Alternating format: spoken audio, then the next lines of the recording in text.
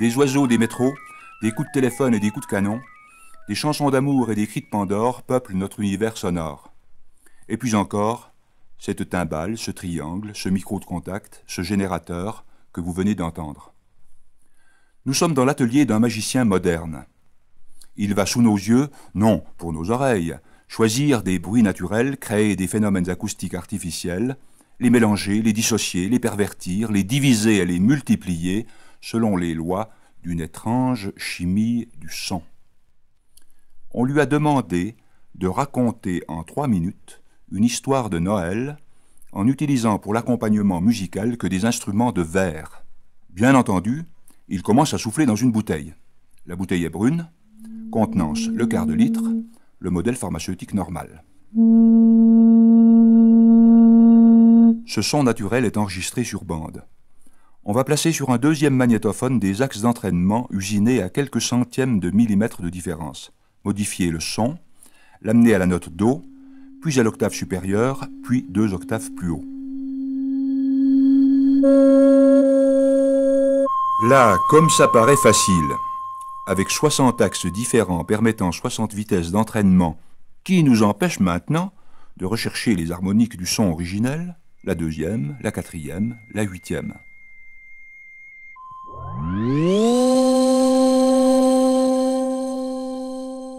L'enchanteur malin a ses notes. Les nuances, eh bien voyons, à coup de potentiomètre.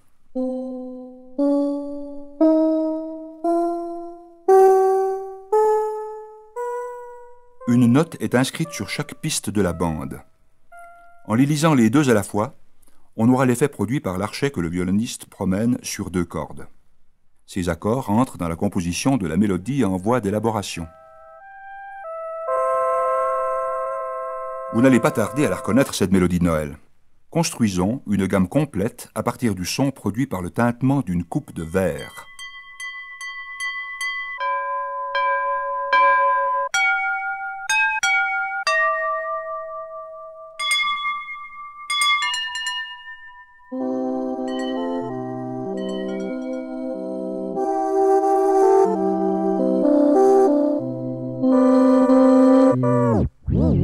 Tiens, que se passe-t-il? Une erreur? Ou bien est-ce comme dans le conte d'Edgar Allan Poe, le diable qui sort de la bouteille? Il y a eu du déphasage dans la synchronisation. L'aigu a tourné au vinaigre. Attention, attaquons avec précision et jouons donc enfin cette mélodie tirée d'une bouteille et d'une coupe.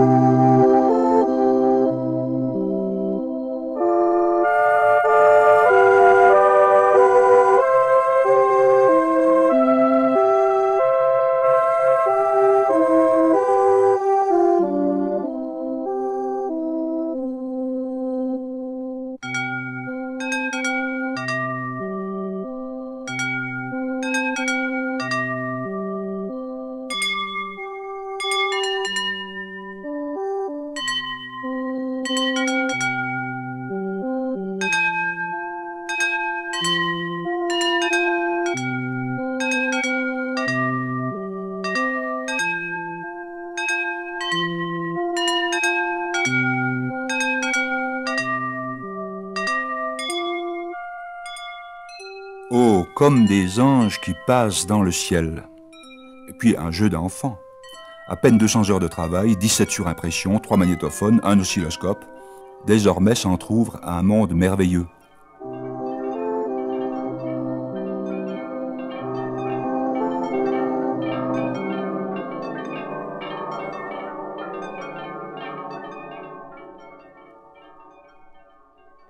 Illusionnistes de la musique, embarquons-nous vers des rivages enchanteurs et laissons-nous bercer au rythme des guitares et des flûtes.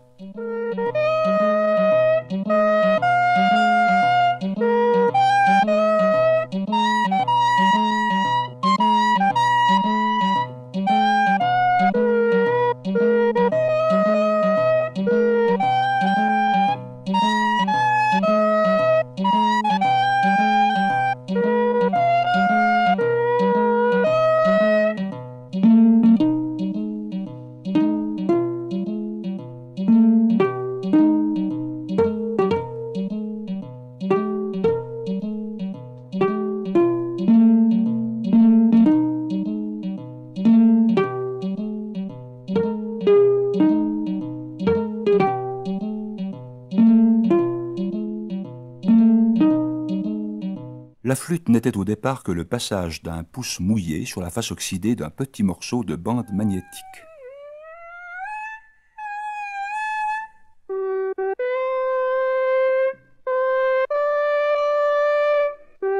Et la guitare était la vibration de ce même ruban déclenché par le bout de l'index.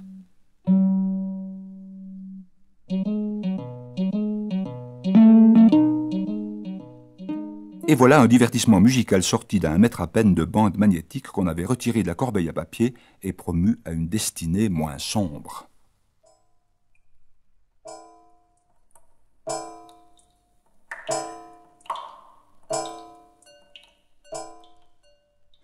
Tiens, il pleut? Non, ça vient du robinet. Des gouttes d'eau, de simples gouttes de H2O tombant sur divers ustensiles.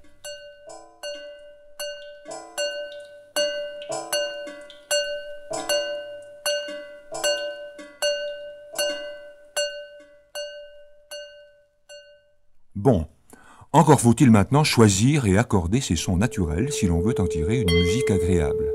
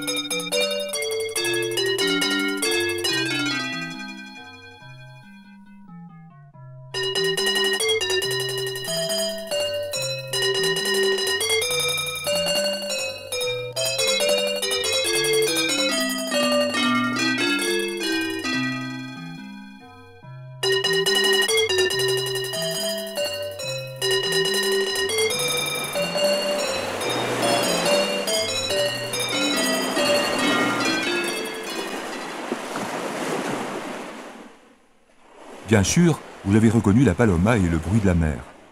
La synchronisation entre la mélodie, le contre-champ et l'accompagnement a été réalisée au 300e de seconde. Nous voici donc revenus au climat de la précision horlogère.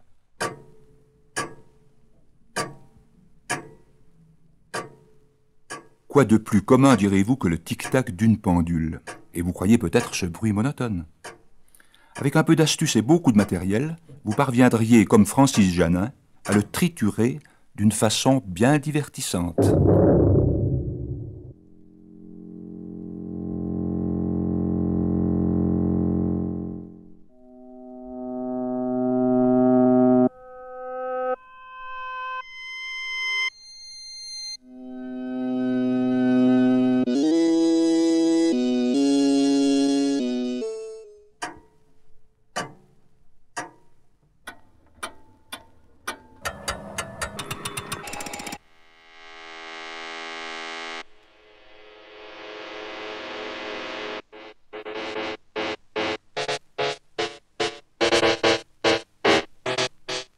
Vous avez deviné le manège? Non?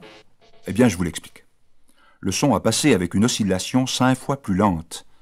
Pour obtenir un son continu, il va falloir procéder à des centaines de passages de la bande en accélérant le mouvement.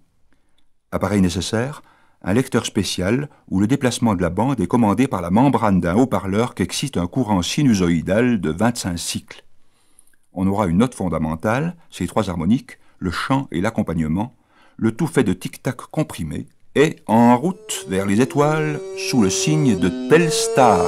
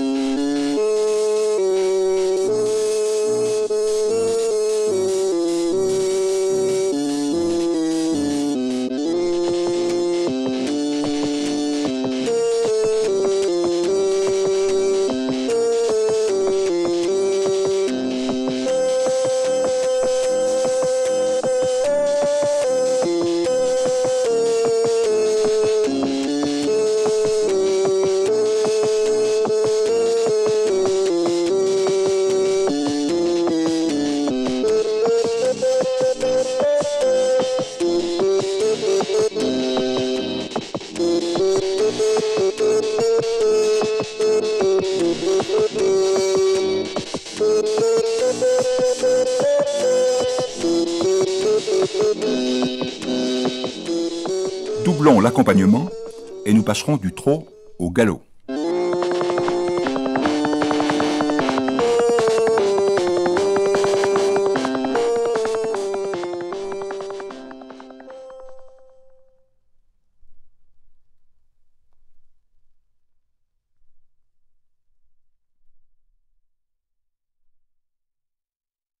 Du ciel, revenons à la terre où il fait parfois si bon vivre, à condition d'être motorisé, comme de bien entendu. Symphonie de la route en 4 mouvements. La route, rythmique des usages, accident, rupture. Rien dans les mains, rien dans les poches, du son pur, mesdames et messieurs, du son en liberté et non déformé.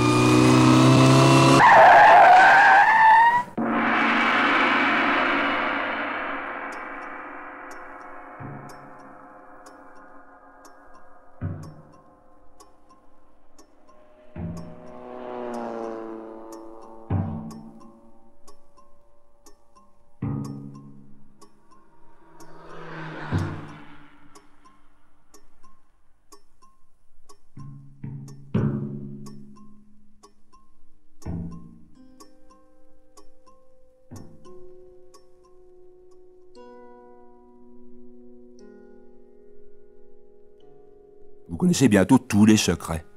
On prend un bruit, on s'amuse un peu avec, et c'est tout. Ah, mais Francis Jeannin a d'autres tours dans son sac. Chacun a entendu le signal horaire de l'observatoire de Neuchâtel. Les magnétophones magiques ont tiré de l'heure exacte ces chants d'oiseaux.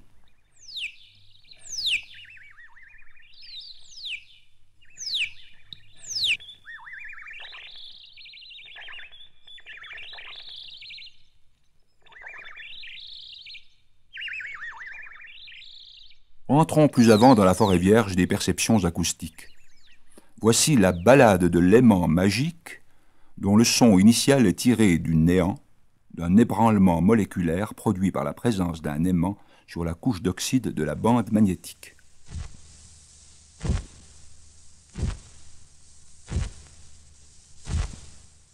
Tout à l'heure, la bande tournait à 38 cm/s. À 10 mètres/s, le son se modifie, produit par l'angle aigu de l'aimant.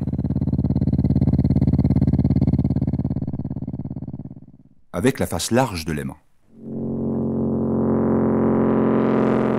À nous la sorcellerie du troisième magnétophone, des échos renvoyés par un haut-parleur et recopiés sur un enregistrement démarrant en retard.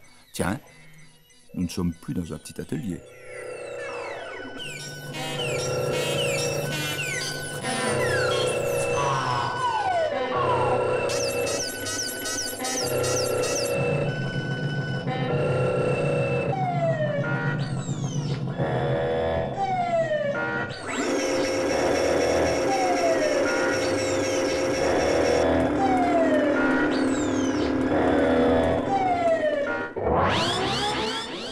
Démarrons, envolons-nous au-dessus des réalités immédiates.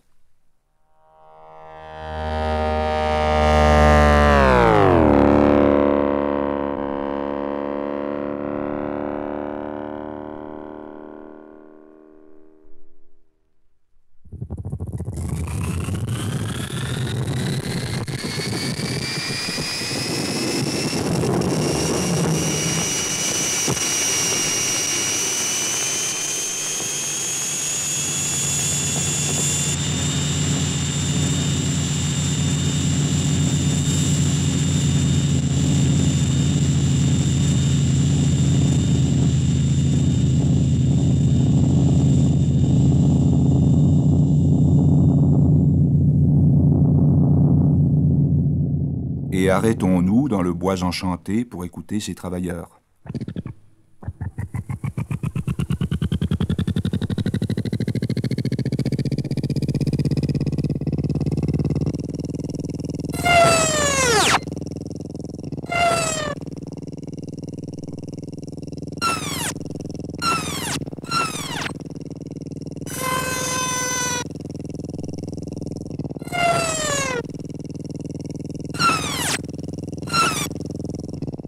Écoutez encore cette petite mélodie, et je vous dirai d'où elle vient.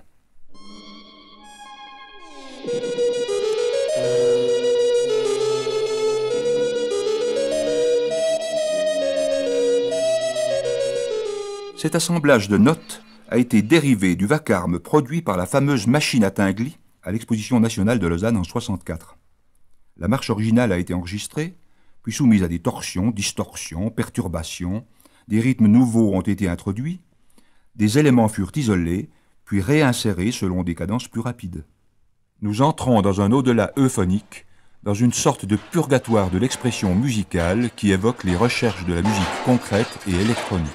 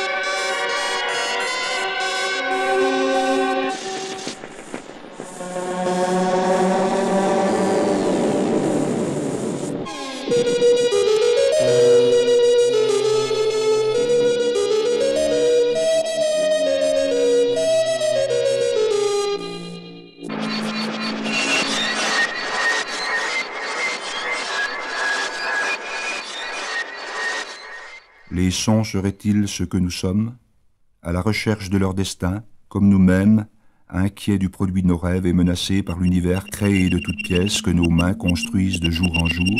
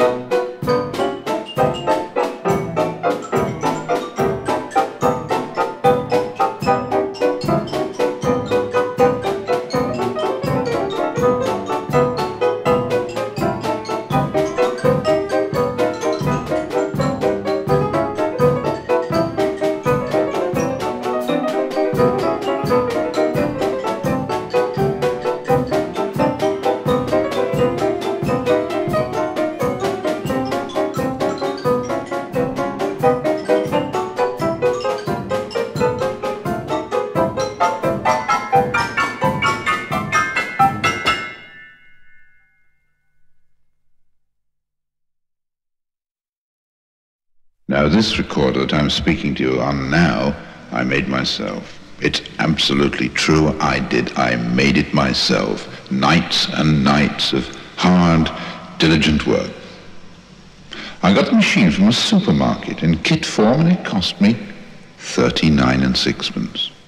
And apart from one or two small faults, which the average person wouldn't really notice, it really is an excellent machine.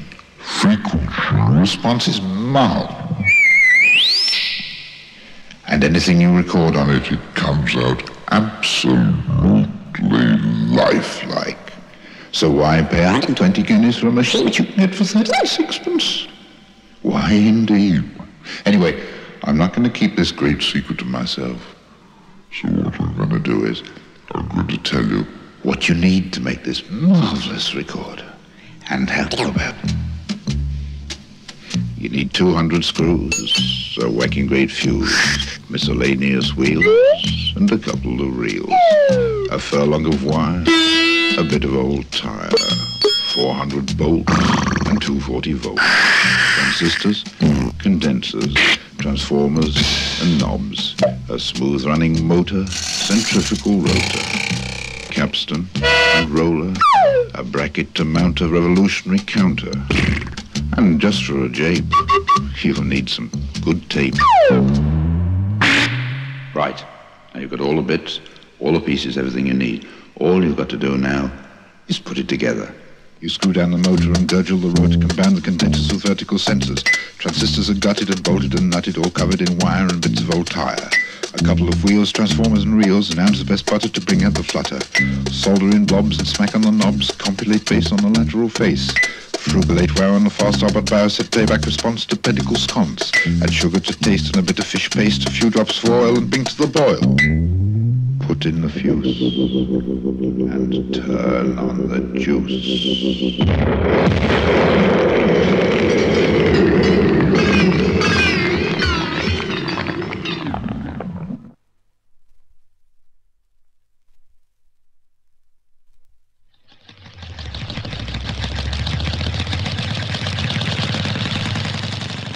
Ritmisch klankenspel.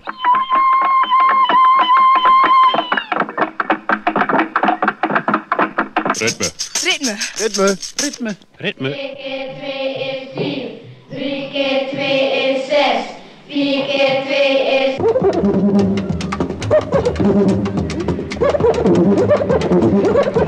1, 2, 3, 4, komt er nog wat van.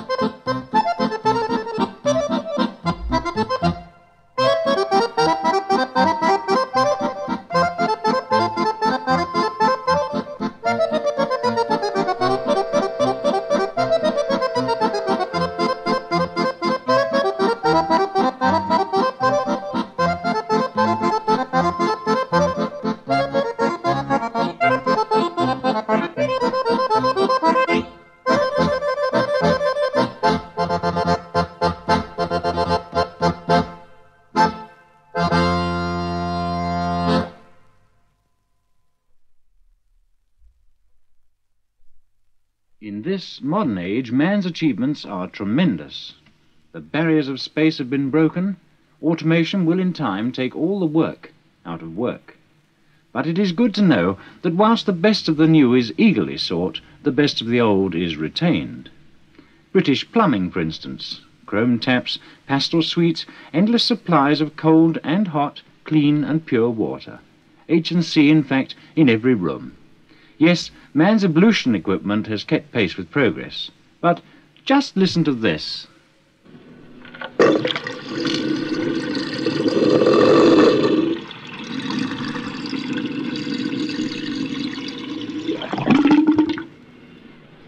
Travelling extensively as I do, I have found that wash basins are each as individual in the sounds they make as are we human beings.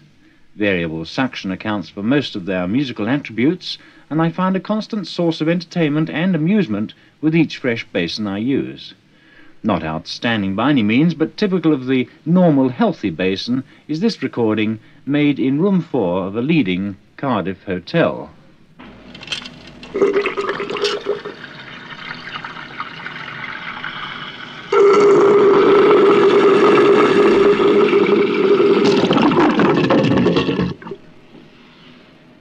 While staying in Cardiff, a passing acquaintance who showed more than a passing interest in my activity was fortunate to enjoy for the duration of his stay this most rhythmic and fruity performance. Modern in its conception, it is, however, somewhat of an anticlimax, exercising a more than usual quality control in its final outgoing.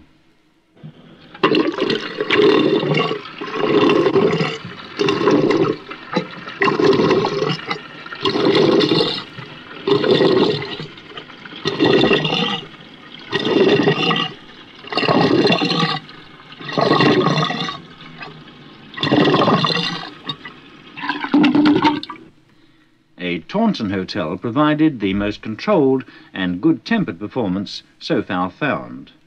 Musical in note, with a much subdued final gurgle, it was a joy to play, and I am sure caused little offence to those occupying the room next door.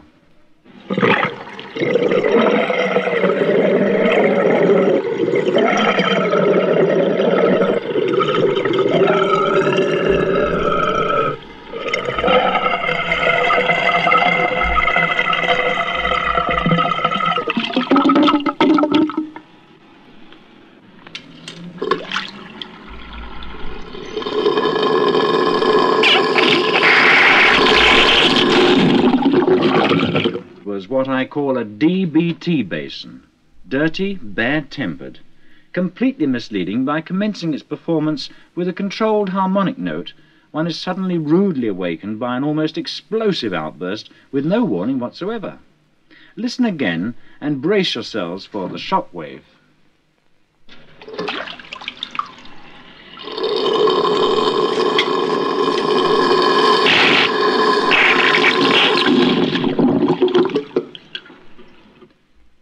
The next recording by a basin in a top-floor bedroom of a leading Bristol hotel is particularly rewarding. Starting off in fine control, the final climax and deep-throated gurgle is typical of fifth-floor plumbing, with long drop downpipe.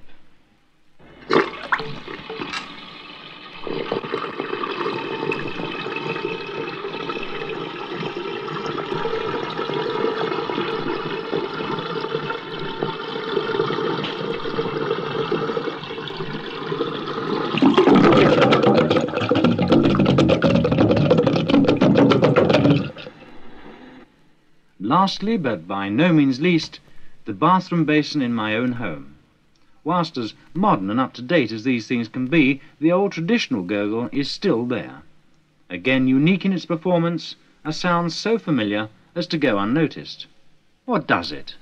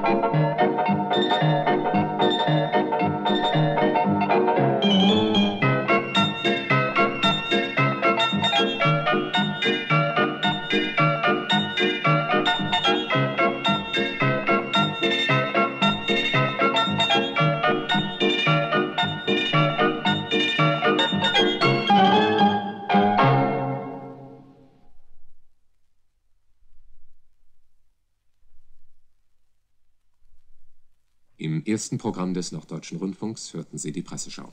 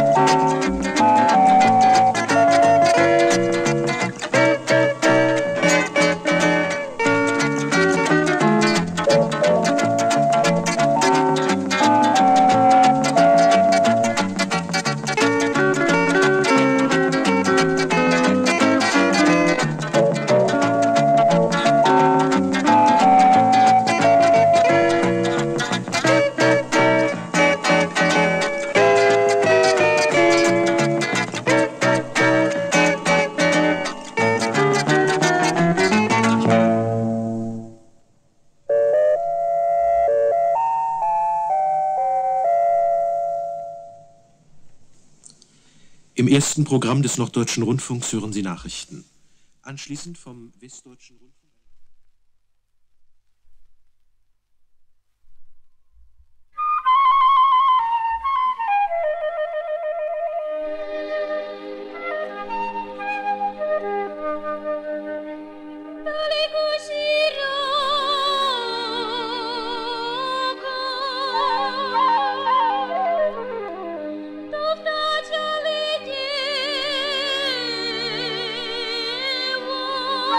Oh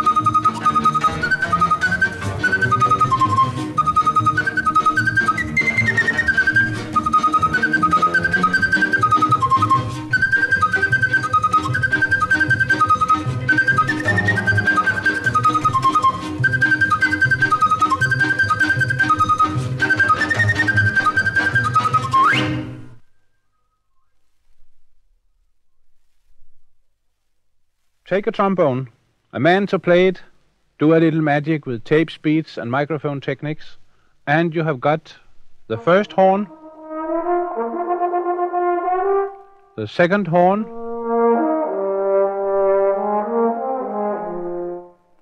a wonderful tuba. We had already the trombone in stock,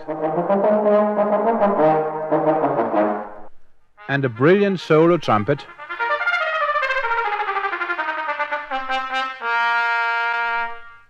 And now, if you please, the devil's tongue.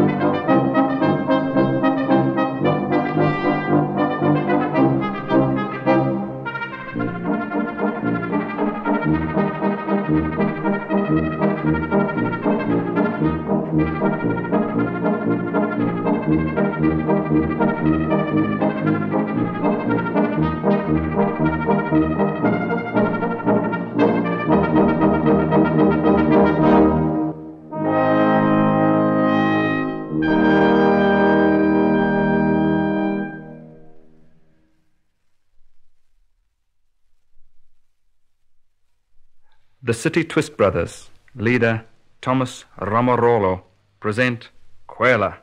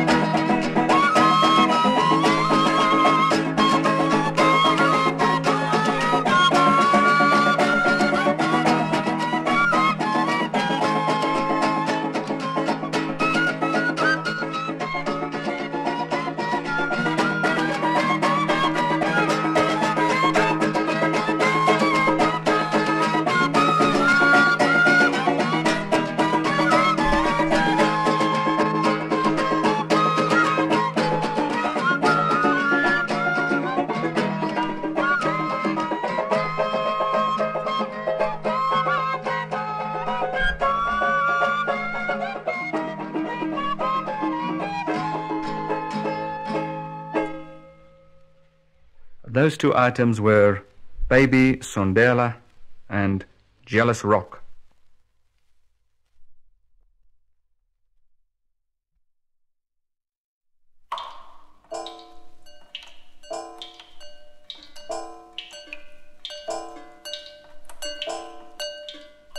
De l'eau qui coule et tombe, des gouttes d'eau venant frapper le fond d'une seille de bois, un verre de cristal, un récipient vide.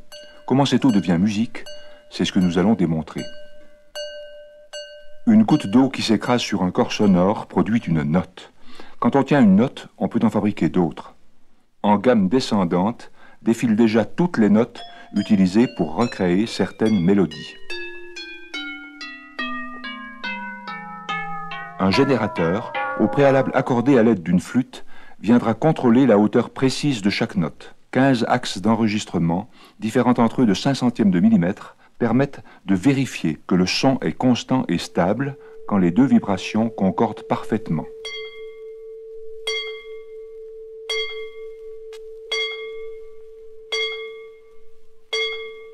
Et maintenant, doublons les notes. Chacune est renvoyée à la piste inférieure de la bande, 2 fois pour une double croche, 4 fois pour une croche, 8 fois pour une noire. Le son est nuancé, chaque élément est mesuré à la réglette et coupé à sa longueur exacte. Quand on dispose de toutes les notes, la mélodie n'est pas loin. Une simple affaire de collage.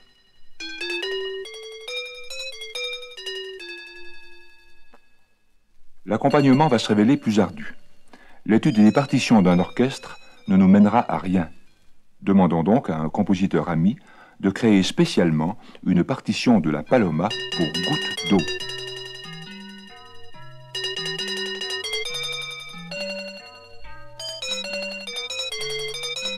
Le contre-champ est fait de notes simplement doublées. En principe, il doit épouser la mélodie comme la robe épouse le corps. Essayons.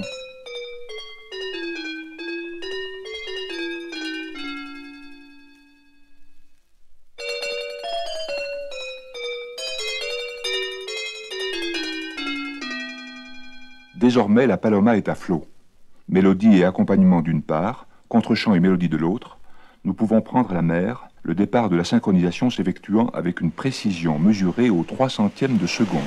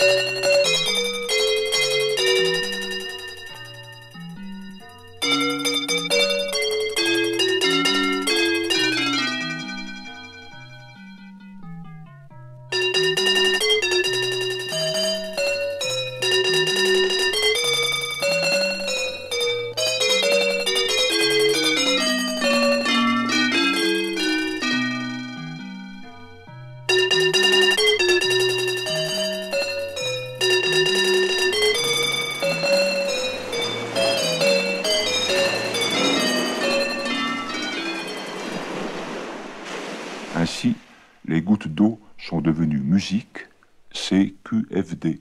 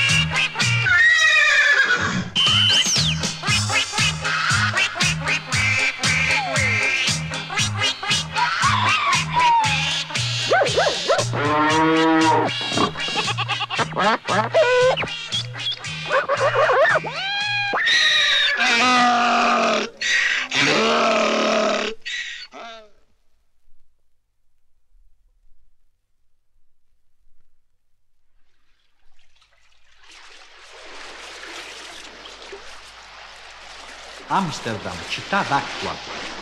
È un omaggio musicale del più puro folk parmigiano alla bella città olandese.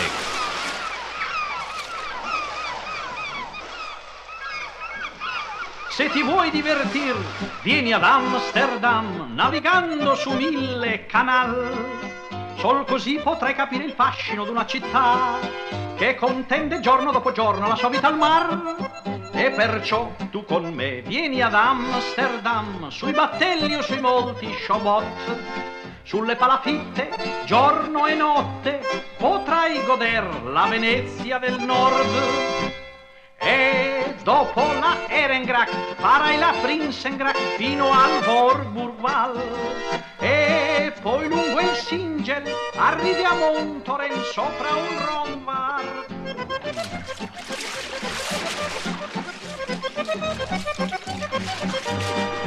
E perciò, mio caro amico, su, non fermarti né indugiare più, vieni ad Amsterdam pure tu.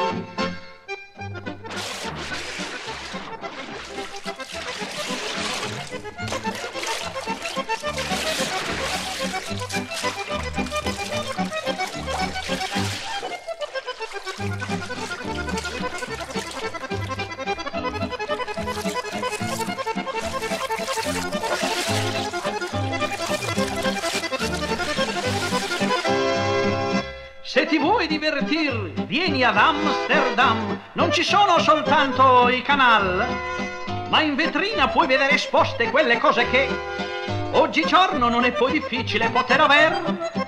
Vieni allora, vieni subito ad Amsterdam, proverai le più strane emozioni. Sono sicuro che mai più ti scordi questa città che ti resta nel cuore. E tu fino a Imuiden subisci il fascino dello Jesselmer. E poi ti tonifichi con la salsedine sullo Zuiderzee.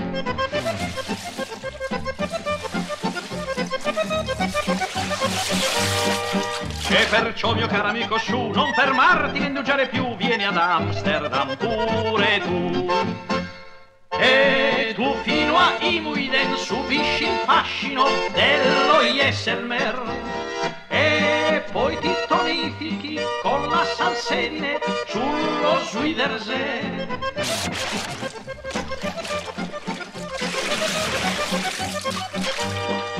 E perciò, mio caro amico, su, non fermarti né indugiare più, vieni ad Amsterdam pure tu.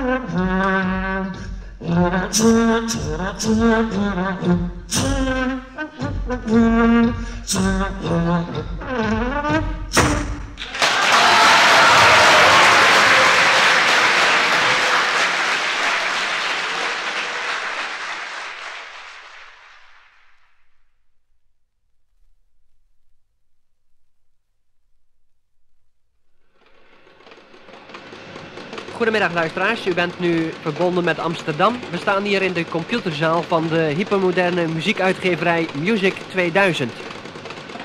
U weet waarschijnlijk dat het in de 70 en 80 jaren gebruikelijk was om een tophit door iemand persoonlijk te laten schrijven. Deze muziekuitgeverij heeft een volkomen nieuwe weg ingeslagen. Men heeft dagelijks zo'n 50-tal enquêteurs en enquêtrices op weg. En deze mensen proberen uit te vinden, uit alle lagen van de bevolking, welke melodie het prettigst bij de mensen in het gehoor ligt. Deze gegevens worden in ponskaarten geponst. En uiteindelijk kunnen deze ponskaarten dan door deze computer hier worden verwerkt.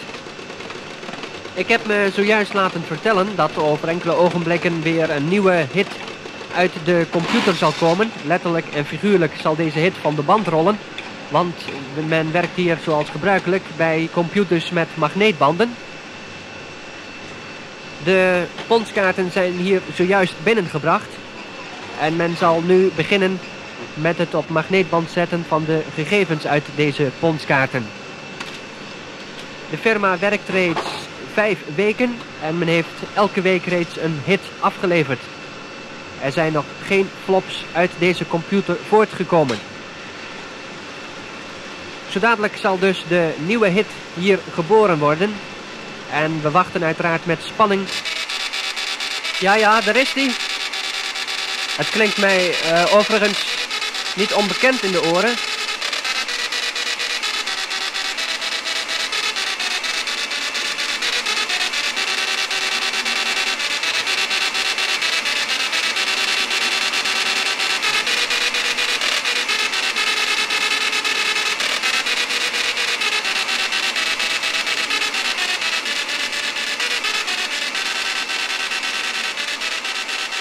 En hiermee, luisteraars, ik hoop dat ik er nog bovenuit kan komen. Geef ik u weer terug aan de studio.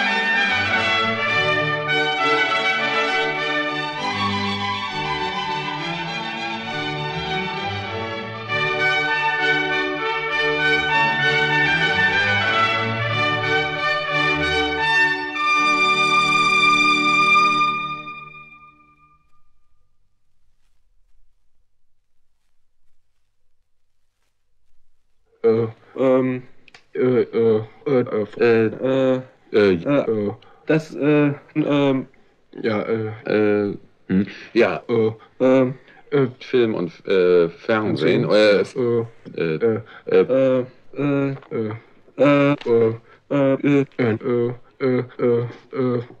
Wir haben